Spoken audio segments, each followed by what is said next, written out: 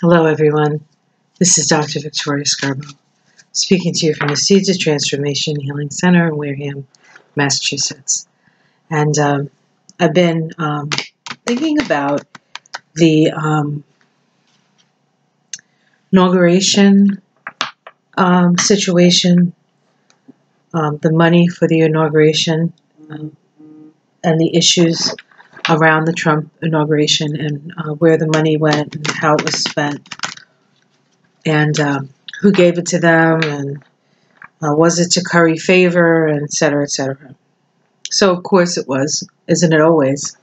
But it was by, perhaps foreign governments, things like that. So I just want to take a look at that whole situation. I feel as though that's another can of worms that will be opened and for us to look at.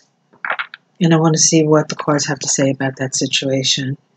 And it seems like Ivanka might be sort of waist deep in this crap, as it were. So let's just see what these cards say about that.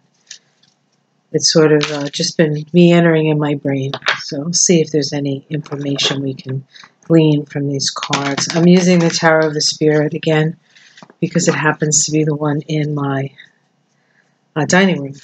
It's not generally when I use it, questions like this, but it's cold out and I don't feel like going down to the office quite yet until I put my long johns on.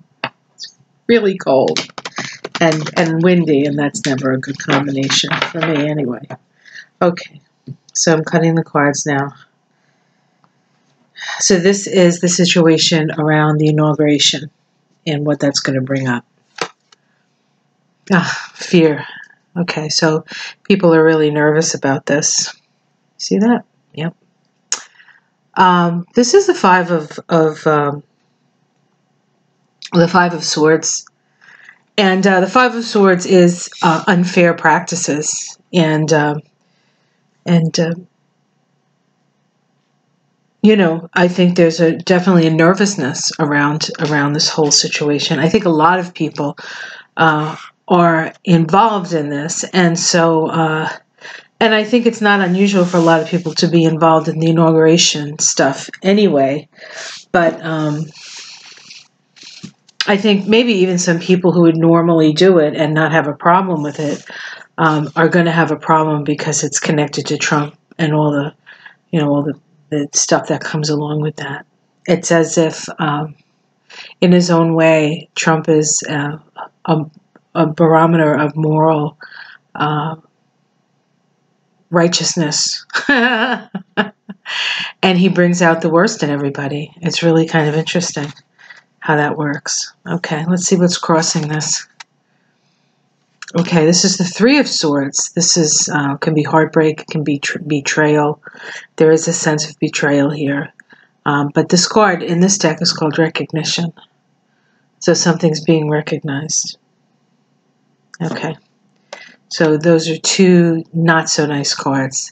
There's a lot of mental anxiety and anguish over this. Let's see what's at the root. Okay, this is the King of Swords in this deck. It's the Father of Wind. I think this is, at the root of it, is the legality of the situation. The King of Swords is often associated with things like lawyers and police officers. So there is a question of legality here. Let's see what's in the past. Okay, this is the King of Cups. This could be Putin. There could be Russian money in this. But this is also the shadow vibration of Donald Trump. And Donald Trump is somebody who does not have, it's all about him. This is a 37-1 vibration. As a shadow, you can be very narcissistic. And that narcissism actually blinds you to how you affect people and what the consequences of your actions can be. So we definitely have that. And so there's also this sort of wave of emotion coming up in the past. Okay, let's see what's in the sky. The Ten of Cups. Okay, the Ten of Cups is joy and happiness and such, celebration, perhaps. It's called the Fountain of Love. This is the Ten of Cups. some readers see this as the GOP and their sort of illusionary sensibility of, you know, a nuclear family with 3 children, you know, and the yard and the fence and the, you know, everything's lovely. Well, in fact, everything is going to shit. All right, let's see what's in the future. Okay, victory. This is the victory at what cost, at what price. What did this victory, maybe this electoral victory, even though he didn't quite win, but he's in. What is it costing? What's the price of that? So perhaps we will get illuminated as to what the cost of this is for us. Not simply in money, but in what it has created, what other things it's created in its wake, how it's seen from the outside. Yeah, sorrow, unhappiness. I see these as the three Trump kids, and then these 2 in the back as the children from other mothers. So these are Ivana's kids right here. And then we have Barron and Tiffany, which are, you know, the children of other women. So, but I feel like the core, I feel like there's a spilling out. Things are going to be lost to his children because of this. Okay, let's see what's the domestic situation. This should be interesting. Okay, we have the fire. So this is the King of Fire. I feel as though they're going to try to take an action. They're going to actually be aggressive on some level around this. And I believe this is the family, the Trump family. So they're going to fight it aggressively. Okay. Let's see the hopes and fears. This is the Sister of Fire. This is messages. This is a card of messages. It's the Page of Wands in other decks, so it is about messages. It's a very fiery card. I don't know if you can see this. We have a woman dancing, and there's a tiger. So there's a lot of energy to this card. I also feel as there's another female involved here, something about another female. It's not Ivanka, but another female. I think it's a female outside of the family. I know she had a friend, or maybe that was Melania's friend, who did some work for the inauguration. And then they were, I think she got upset with them and they were fired or something. So I don't know. That could be that woman. So she might actually be some sort of, what's the word I'm looking for? Some kind of sort of witness or somebody that they're going to talk to about this.